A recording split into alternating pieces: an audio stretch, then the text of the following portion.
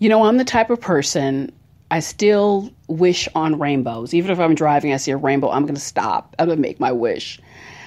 I'm the kind of person that really prefers waking up in the morning, stepping outside, seeing those big fluffy clouds that are so gorgeous and the sun beaming down. If I had my way every single night, this is how I would end my night, with a big plate of chocolate chip cookies, cold milk, sitting with my grandparents who have passed on and just enjoying every minute of it. If it were up to me, every person that I met would have my best interest at heart. I would have their best interest at heart, and we would do a high five and go on our merry way. And the problem with that, as lovely as that those concepts are, it's not a reflection of how the world works, how things really are. And I think at times we don't examine ourselves clearly and make adjustments because we feel like, well, that's going to be contradictory to who and what I really am.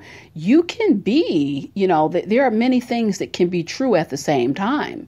You can be lovely and kind and believe in your rainbows and your unicorns, and at the same time embrace some of the unpleasant truths that our world and our lives present us with.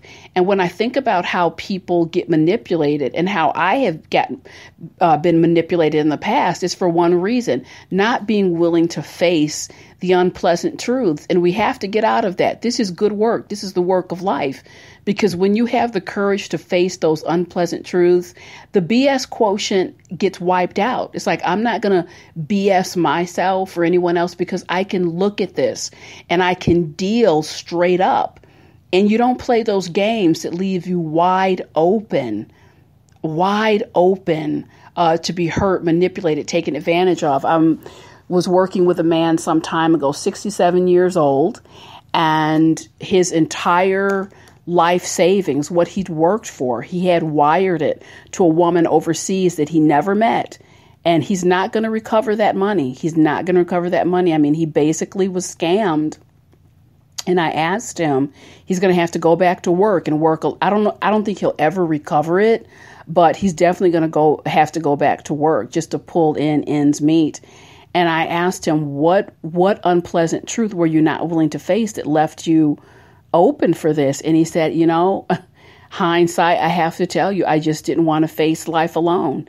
Even though it wasn't right, I hadn't met her. The phone calls were a form of companionship. Now, what if he had said, I have to face some harsh realities.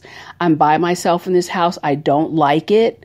I really don't. But what can I do to potentially secure some level of companionship, make it as comfortable for myself, as easy a life as it can possibly be, and hold on to my life savings? How would his situation look? It would be a totally different story.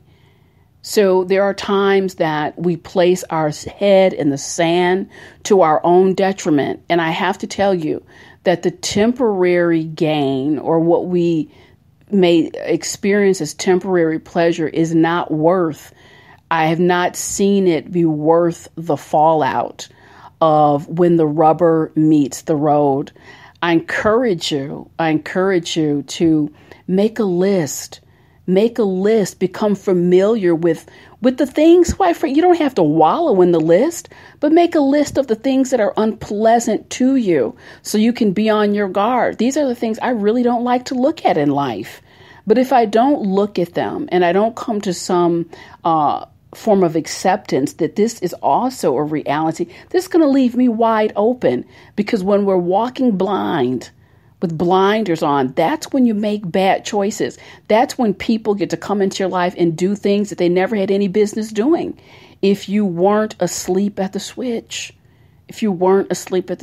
So again, how people get manipulated is not being unwilling to face unpleasant truths. Don't let it happen to you. Thank you so much. This has been Inspirational Shorts with Sheila. I'll connect with you soon.